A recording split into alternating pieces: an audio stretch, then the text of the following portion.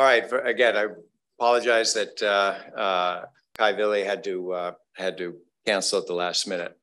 What questions can we have for our two panelists?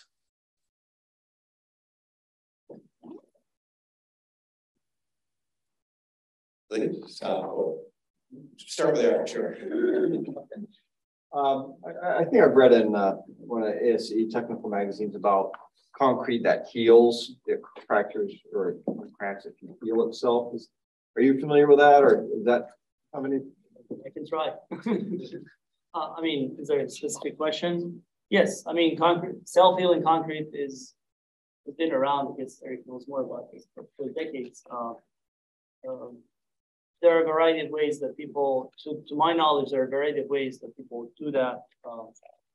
Concrete does heal itself to some degree, based on, I mean, you do have, as long as there's a crack and there's moisture, typically there's unhydrated cement particles in concrete, which can still, dissolve, and you can still produce, calcium hydroxide, which fills the void essentially. You can also form calcium silicate hydrate.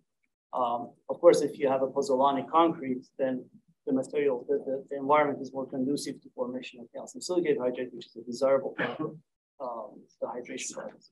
But people have tried to use very, very other clever ways to self-heal concrete, including using bacteria that can help precipitation of hydration products and so on. The primary function is to close the cracks, not so much for strength issues, but for close these superhighways for ingress of chlorides and so forth. Okay. I'm just going to say it's hard to hear. If you could speak up. For Drew, why NEU? What is that reason for that title? And seems like the amount of membership the way you formatted it just kind of puts universities out of the picture.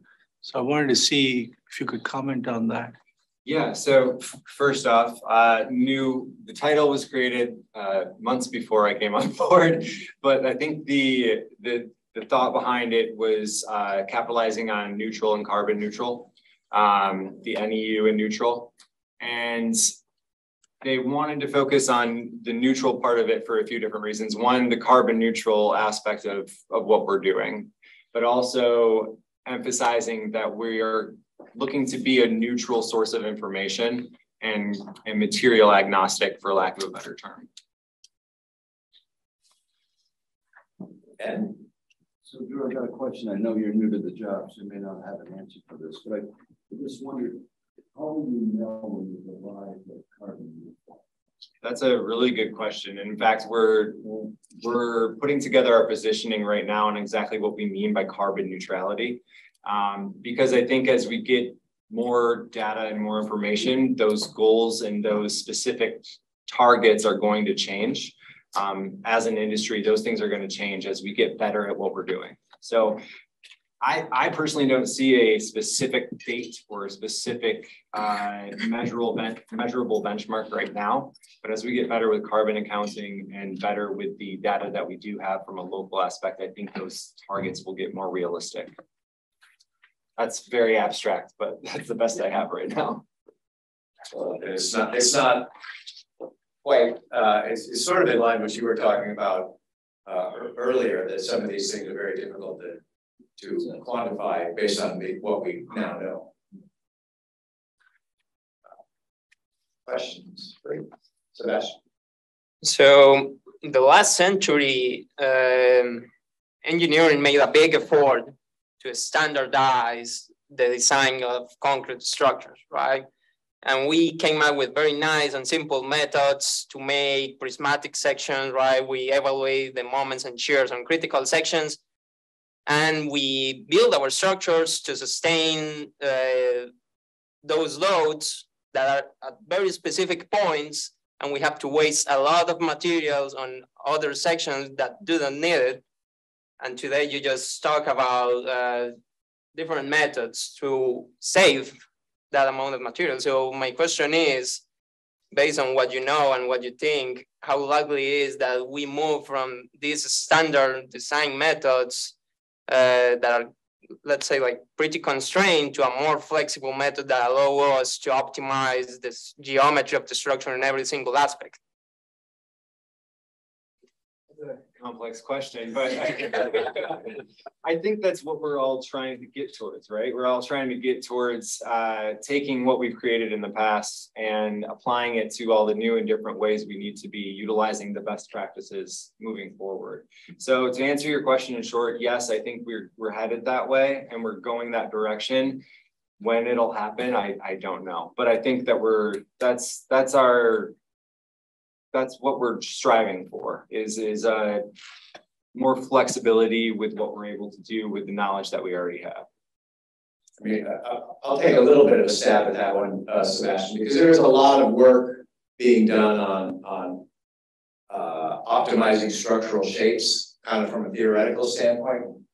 Exactly what you're saying. Where do we need material and where don't we? I think the hang up to date is, well, okay, we can make this very exotic shape that we really optimize for the structure, but how do you make it? How do you build it? And in fact, that's how much it's going to cost. Potentially where the additive manufacturing could play a role, is because really what they've been talking about is a material, from the materials perspective. What you're talking about is really from the structural perspective. Of course, the reality is they all have to work together if we're going to achieve some of these goals. So, I don't know, does that seem reasonable, gentlemen? I mean, I think maybe your question is pointed at standardization. Is that the true characterization? More or less, I was thinking we really want to depart from that standardized methods and move to a more flexible and more complicated design process. And how is that going to that? I mean, I envision some ACI code on how to build these things. Right. I mean, the short answer is that you have to start somewhere, right? So the concrete has been around for more than 100 years. There's a standard for it now because it has been around for such a long time. But when Romans built their temples or their structures, there wasn't a standard, I would assume. There was probably some instructions, but there wasn't a standard, but still is lasting. So you don't necessarily need a standard for lasting structures. The reason we have standards in our society is that we are modern society and we're a litigious society, that we cannot, Drew, I think, talked about risk averse. Is that the term? Yeah. Nobody wants to be sued, right? So that's why we have standards. One, the other most important aspect of standards is to save lives. Okay? So there has been numerous disasters where we have lost the structures and people. More recently, has been one. People talking about corrosion. So the standards are present for other reasons. It does not prevent us from becoming, making innovative, coming up with new ideas and trying them and keep researching. One last question. Anyone? Yes. Well, this question is for Professor Moini. Very interesting presentation. So my question about the 3D printing concrete, that how can it be reinforced by rebar? I know you have already mentioned that in your slide, it's one of the current challenge in 3D printed concrete structure, but we know that fiber cannot be used to replace the rebar for the structural level application. I know it's challenging, but what's at the current stage, what's the best way or what's a promising approach to install the reinforcement for 3D printed concrete structure? That's a very good point. Presently, it's extremely challenging to embed reinforcement into the layer by layer manufacturing process. However, people still have tried to use additive manufacturing while coming up with conventional structures, which has led to 3D printing, essentially the walls as the formwork, and whether using reinforcement and casting concrete into it. So essentially using 3D printing as a mold, which can stay in place. or coming up with essentially depositing, layers of reinforcement in every, several layers in between the deposited concrete.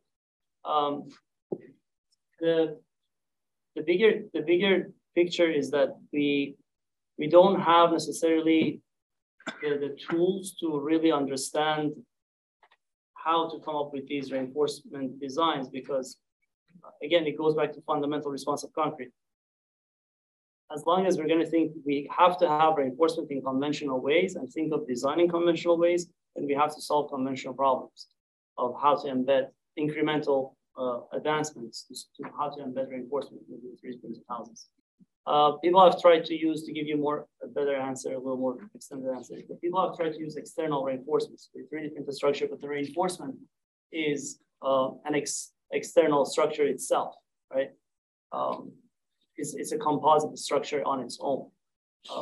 There are a number of different ways, other ways people have tried, but it's not necessarily, as long as people think about conventional design, it's not necessarily going to be easily solved.